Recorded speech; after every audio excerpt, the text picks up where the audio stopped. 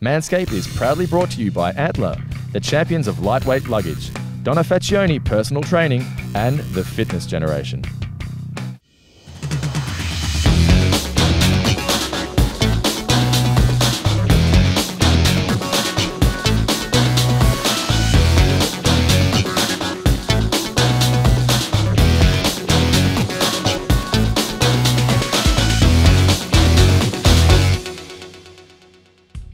G'day and welcome to another episode of Manscape, a TV program about all things man, coming to you from the Sandbar Beach Cafe in Middle Park. That's right, Robbie. Now listen up guys, because we've got some great tips to keep you on the right path to looking good and feeling great. And speaking of feeling great, let's kick things off with some useful tips on keeping fit from our resident personal trainer, Donna. Personal training tips with Donna Faccioni. G'day Donna. Hello, how are you? I'm well, thank you. Now, tell us a little bit about your background first of all as a personal trainer. Okay, been in the industry about 12 years and pretty much come from being very unfit and not doing anything to basically doing it for myself and wanting to know a little bit more about the fitness industry, and now it's basically my life. So I do it every day, it's a full-time job. And we're talking about training outdoors today in a park setting, which is just beautiful. That's right. First of all, how important is warming up? Extremely important. It's basically starts off your session. Okay, so for the body to recover well after the session, and also to be warmed up for the body of what you're actually going to do, and prevent injury, you know, we all need to do it. You need to do a warm-up to make sure that your body is ready for what you're actually going to do. Leg lifts, okay, walking leg lifts all the way to your next length. Let's go. Flex your feet, keep your knees as straight as possible. That's it, chest high, look forward. When you get to your second post, bring yourselves back. And how long should you warm up for?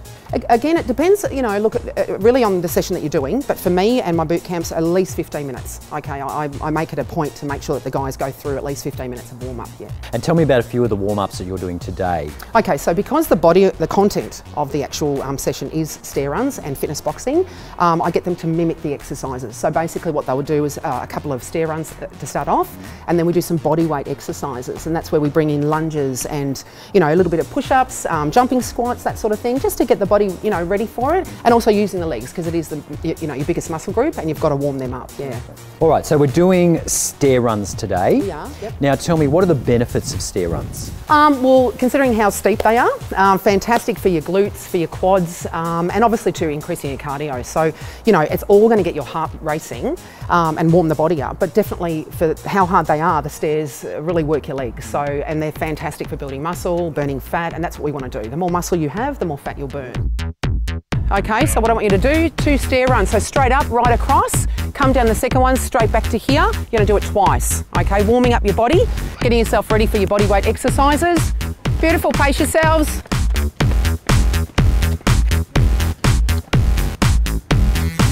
Fantastic, and across.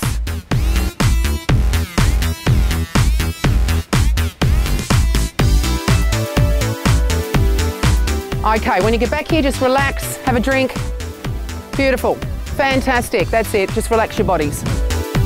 And just tell us a little bit about what you're doing with the boys today in terms of the stair runs. Okay, so basically I put them through some drills. What it is they'll do an exercise first, so they might do high kicks or knees or, you know, a jumping squat, and then they'll do a stair run. So in between, obviously, the exercise itself. So the body weight exercise, add the stair run on the end, and then continue that process going, yeah. Well, that is fantastic advice. Thank you very much. Okay. If people want more information, they can head to our website or our Facebook page, and we will speak to you again soon. Beautiful.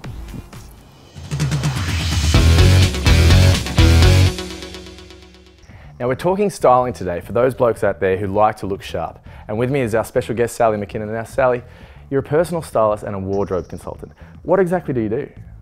So as a personal stylist, I work with everyday regular men and women to help improve their personal style. So my clients are regular people with regular budgets who are looking for advice on how to better dress for their body shapes, for their lifestyles and on their budgets. And part of my job is also to take people shopping. So as a personal stylist, it's about finding people a style and helping them improve their style for their day-to-day lifestyle, but importantly working within the budget that they set. So what sort of bloke hires the services of a personal stylist?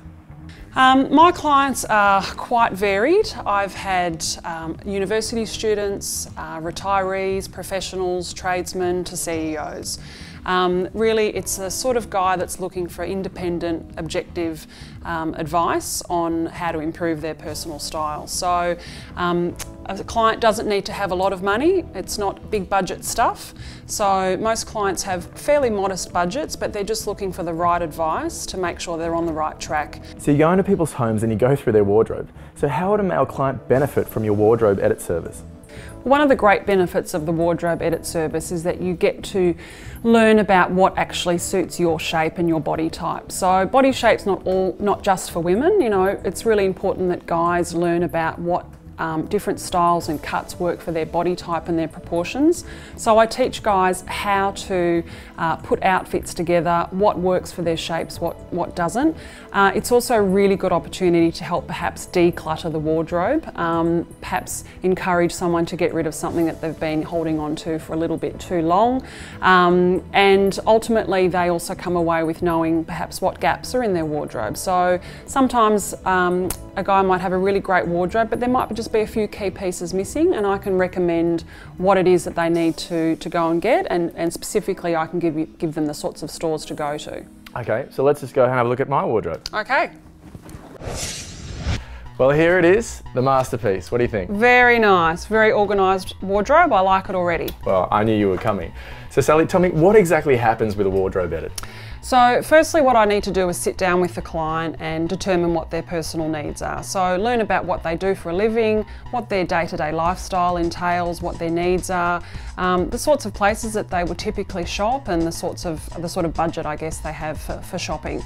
Then we hit the wardrobe and I literally go through piece by piece and getting a client mostly to try things on. So one question I would often start off with is asking the client if they can show me a favourite piece of theirs. So have you got something that's a favourite of yours, Robbie? Yeah, look, I'll steer clear of golf days, but I'll go with this one. This is probably my favourite shirt at the moment. Yep. What do you think? Can I keep it? Really nice. I would say so. I think it's a really lovely looking shirt. It's got a lovely contrasting collar. It's modern. It looks like it's got a really nice tapered fit, which is really modern for guys. But to be absolutely sure, I'd need you to try it on for me. So, what do you think? Is it a keeper, or am I taking it to the sale? Definitely a keeper. I really like that shirt. It's a really nice fit on you, really flattering style, fits your shoulders really, really well, which is really important for a men's shirt. You don't want it to be too billowy and baggy. Nice and tapered through the body, which is the most modern cut for men's clothing. And quite a versatile shirt. You know, you've got this beautiful button-down collar, which is quite dressy. So you could wear this with a really nice pair of, say, dark denim jeans, maybe grab your nice dark brown loafers, and it's a nice smart casual look. Alternatively, you can even wear it with a suit. I can see you've got a nice navy suit here, great with the colours. So no, I think it's a really, really nice shirt. Fantastic. Well, there's so much information that you've provided us today. Yes. How am I going to take it all in? Well, of course, there is a lot of information given during the wardrobe edit. So what I do afterwards is all the advice, all the style do's and don'ts, all the rules, I type up for my clients afterwards and send it through. I call it a style plan. So it's a really specific, really tailored individual plan of attack, so that the next time that a client might be looking through their own wardrobe or maybe hitting the shops, they've got all those rules at hand to help them make better purchases. It sounds just so easy, and I get to keep my shirt.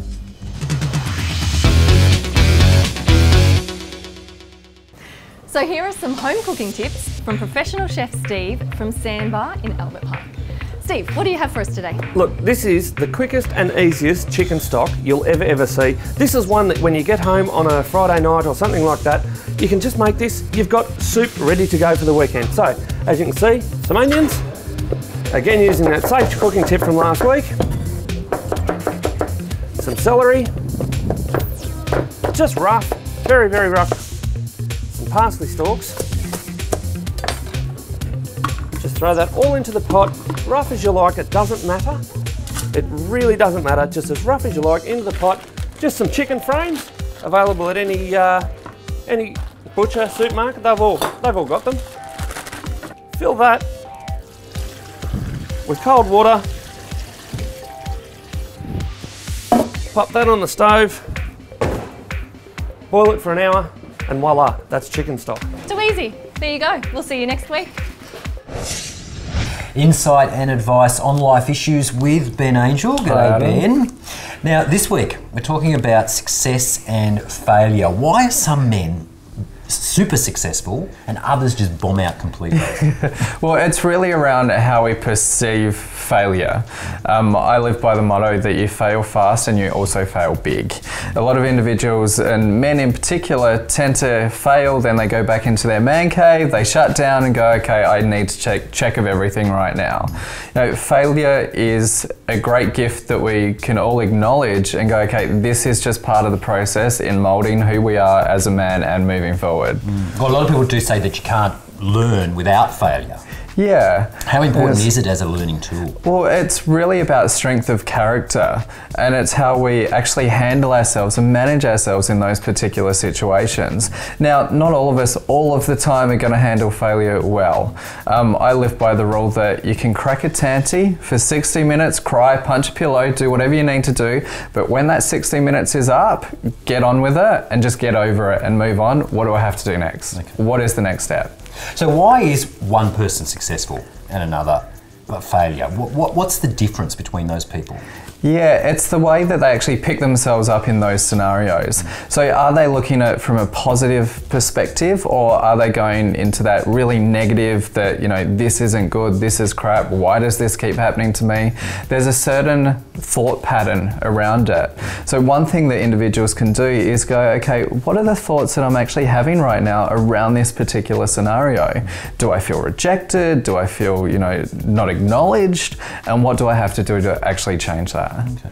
Who would you suggest is a role model for you in terms of success? Yep, look, I look at individuals such as Richard Branson or even Donald Trump. So for me, I look at individuals that are authentic, they're willing to stand out, they're no BS, and they'll give anything a shot. If people are looking to really get out of a rut really quickly, they can look at those role models and go, you know what, I'm just going to embody this character to get through this part of my life. And by embodying that character, they actually start to take on new traits, and they learn a lot quicker and they move forward a hell of a lot faster too. So it's a case of channeling Donald Trump. Yeah, absolutely. Or Richard Branson. Or Oprah, or whoever it might be. Fantastic. All right, so what are the practical steps to success? Yep. In your book? Yep. So we need to look at, first of all, really simple step, what are our goals? Outline them, make them very clear, but also make them very realistic. Don't set them so high that they're completely unachievable and you set yourself up for failure in the first instance. Second of all, we need to do research. So what is it going to take for us to be able to reach these goals? What do I need to know to be successful in this area? Third step, find your role models. So who are the individuals that you can actually get out to, meet face to face, coffee, sit down and have a chat like what we're doing right now. You know, where were the stumbling blocks for them? How did they overcome it? What did they do next? How did they pick themselves up? What were the key tipping points in their success overall? And do you aim high? Particularly when mentors are concerned, absolutely.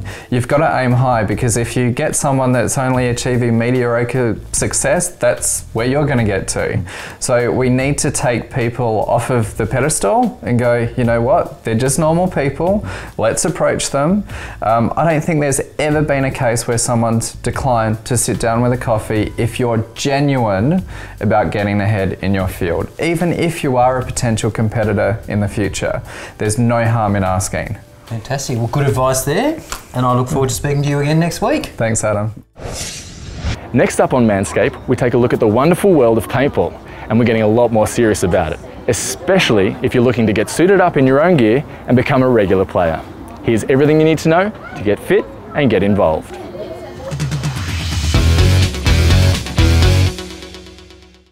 Well, we've got Hot Shots Army, all the guys here today. We can basically catch up every 6 weeks to have a hit. Most of these guys have all been playing paintball for a while now, so you know, we all get out there, have a bit of fun, use the tactics that we're slowly building up. Well, we tried the Mission Impossible field today, and you know, the guys helped me out with a bit of tactics, a bit of coordinated play, setting up crossfires, that sort of thing. And look, it was just so much better. It's amazing how much better this game can be when you've got like-minded people working with you. Mission Impossible is one of the earliest paintball fields Hot Shots has ever constructed. Made from over 3,000 sandbags, this field resembles a military bunker training camp and is featured as backdrops to several movies. With high-rise towers posted at each end of the field, these towers protect each team's base. One force will emerge victorious, but only after they've destroyed the opposition's observation tower. Lead your team of crack commandos to secure the key. If a player gets tagged, they must relinquish the key for another player to grab and complete the mission. But hang on, this is where the mission may be impossible. There is a hypercannon mounted in each of the observation towers guarding the military base. Made by Australian engineers, each hypercannon has 5 rotating barrels ready to deliver a paintball storm to any approaching enemy. To be victorious is to successfully take out the hypercannon and activate the demolition charge, blowing up the tower with a big bang pyrotechnic. So later on we checked out the Battle Force Pacific field, and that's just mayhem. You know, it's trenches, it's tight, it's World War II. What can you say? You know, it's just there's dirt and paint flying everywhere. It's tight, and yeah, it's really, really good. Battle Force Pacific is made from props purchased from the hit miniseries The Pacific, directed by Steven Spielberg. Battle Force Pacific has elements within the game designed by Hollywood special effects technicians specifically for Hot Shots. Your senses hit overload before the game even starts. The boat hits the beach and the commander orders you up the beach and into the trenches. The attacking force must fight their way within the trench system and emerge the other side. Push the plunger and blow up the bridge, whereby 3 huge explosions detonate. So I just played on a village field. Basically, the objective of the game is that you have 2 water barrels. The scenario is that you're having a bit of the civil war in this village, and your only way to win this war is to battle your way across the field over to the opposing side of the field, shoot at that water barrel which has a little plaque, shoot that plaque, bang goes off, water will fall down from that water tower and you win the game. Look, we had a really great day today. We won both games, and that feels really good for me because it means that we're improving, getting better, and you know, getting some wins. It's always good fun. So even though we won the game, it was more sort of bonding thing. Everyone getting together, having a good time, coming out, having a hit. Maybe after the game, sharing a nice beer or something. Stay tuned next week for more thrilling paintball adventures with the team at Hot Shots. Packing tips from Antler, the champions of lightweight luggage. Now, tip number 1, start with a modern lightweight case that doesn't compromise on security. Will one be walking over there? One will be. Tip number 2, pack your shoes first at the bottom of the case to stop them crushing the rest of your clothes. Now, talking of crushing... Tip number 3, roll your clothes, don't fold them to stop them creasing, and I'll take care of these later. Now, to make sure you come in well under the scales, grab yourself one of these really lightweight flyweights. Fabulous. For more packing tips, visit antlerluggage.com.au.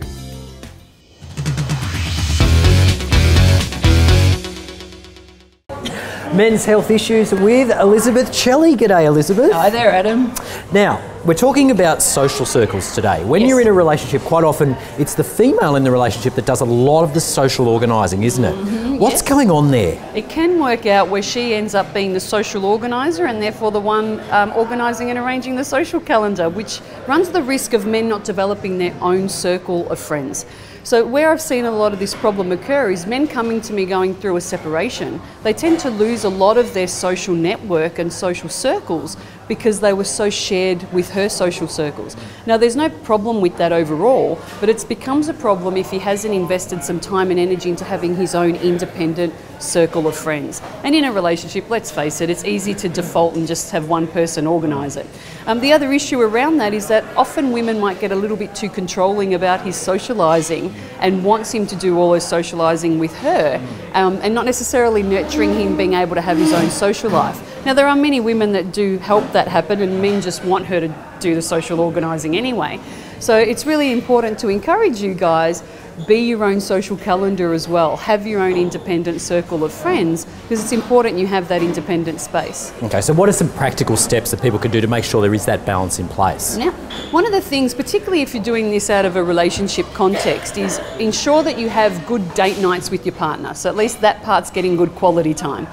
have a look at some key people in your circle, particularly men friends that you find you resonate with really well, and just call them up, have a conversation, even if it's about just having a quick 5-minute call, a touch base conversation, arranging a quick coffee, or even arranging to share a hobby, whether it be going to a game, going out fishing, or sharing some other kind of hobby that you know both of you share. So it's really about quality time. So even if it's once a month, just consider having that connection with someone, because it's over weeks and months that friendship then develops over time, and you maintain it in your independent space whilst nurturing your relationship at the same time. What about social media? Is social media good enough or not? It's one tool to help you maintain a connection in your social circles, but don't over rely on social media. It's very easy in our busy, time poor kind of life to just use social media and go, oh, that's okay, I've texted or I've Facebooked them or I've put up a photo, they know what I'm doing, and I'll just get on with my life. You need to put a little concerted effort into the social circle, but it doesn't have to be time consuming. Once a month, once every 5 to 6 weeks, make it a point to actually catch up in person, because there's nothing like a face-to-face connection to help you down the track. Where it becomes most important is if ever you're facing any concerns down the track, or you're stressed out, or you've got a problem, it's easier to then call someone that you've got good rapport and trust with, and that's going to build when you've had some face-to-face contact with them over time. And so that way it helps him manage those stresses without being alone or isolated. So blokes, don't just sit back and let it happen, actually be actively involved in organising your social calendar. Yes, even if she wants to take over the social calendar, make a point of having your own as well. Fantastic, great advice, and I look forward to speaking to you again next week. Same, Adam, thanks. We've got another Manscape fashion tip with our fashion stylist, Sally McKinnon of Style Bar Sally. Now Sally, tell us, what have we got today? Well, today, Robbie, we're going to talk about jean length, and in particular the style of jean that you're wearing today, which is a slim leg jean. Now with a slim leg jean, you want to avoid excess bunching at the ankle. So the idea is that the jean just sits neatly on top of the shoe without falling over it. But regardless of what style of pant or jean that you're wearing, always make sure you take the appropriate shoes to the tailor. Thanks once again, Sally. Next up, we catch up with the team at Fitness Generation to get some great tips on maximising your workout. We're here talking fitness and maximising the workout in the home, and to help me, we've got our resident personal trainer, Donna. Now, Donna, we're looking at a Schwinn AC Sport bike. Now, tell us some of the benefits of working out in the home. Well, having a spin bike in your home means that it's not weather dependent, first thing, and also it's very convenient for the whole family, so everybody can use it. And as you can see, Robbie, it's adjustable, so from the front here, front bar, down to the back seat. Yep. So it can be adjusted to any size, so it basically fits all. And the safety factor also too, so if you don't like riding outside, you're in your own home and it's safe for you. Tell us some of the benefits and features of this bike. Okay, if you're a road cyclist, you can either put your cleats on or just wear your normal runners. That's no problem at all. It feels just like riding a real bike. It does. And we've also got this LCD screen that measures your watts, distance, speed and calories. And I can see here you've also got a plug-in for a wireless heart rate monitor. Yep. That's fantastic. Yeah, it monitors your heart rate too. Yeah, now, it's fantastic. One of my favourite things is the fact that you can just turn this knob here and it increases its intensity using magnets. It does, yeah. And the benefit of having the magnets is that you don't have the cost of replacing brake pads or even your disc. That's true, yeah. So Donna, tell us how to maximise your workout on a bike. Okay, so once you've adjusted your handlebars, your seat, and you're all set, you then go to your intensity. So you can either decrease or increase. Now, decreasing your intensity is going to be allow you to actually sprint further, and then increasing is like you're doing a hill climb. So it's clearly going to increase your heart rate, cardiovascular, and if you've only got a short period of time, you may want to stick to that. And then if you've got a longer period of time, you can actually extend that, so either increase or decrease. And it's really smooth, I noticed when I was turning it up or down. It's just a nice transition into different settings. Now to stop, you just push down on this bad boy here, and it's done. It is. I love that. Safety feature, it's great. Now it gets really hot, and you know I love these things. This is the Extreme Cooling Towel. Now this thing stays cool for up to 6 hours, and is sure to last the rest of your workout, which is fantastic. Now machines like this will typically be found in Genesis gyms or other commercial gyms around the country, but now you can own them in your own home. And if you're interested, visit thefitnessgeneration.com.au and you pick up one of these towels too. Thanks for your time, Donna. That's okay. Now here's your chance to win some fantastic prizes from Manscape. There's a Schwinn AC sports bike, courtesy of the fitness generation, featuring adjustable performance handlebars and seat, magnetic resistance brakes and SPD style cleats to simulate an outdoor riding experience. There's also a $1,000 paintball experience for you and your 9 mates, courtesy of Hot Shots.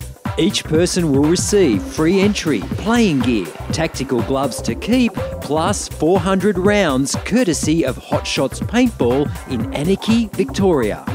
There's also a set of 3 Drive Light luggage cases courtesy of Antler, the champions of lightweight luggage. If you're looking to get fit, there's also a one-on-one personal training session courtesy of Donna's Fitness Revolution. You'll also win a style consultation in Melbourne from our very own Styled by Sally and a $100 dining voucher courtesy of Sandbar Beach Cafe in Albert Park, Victoria. And to top it off, some best-selling books and CDs from Dr. Elizabeth Chelly and Ben Angel. All you need to do is tell us in 25 words or less why you would like this great prize. Head to manscapetv.com.au to enter.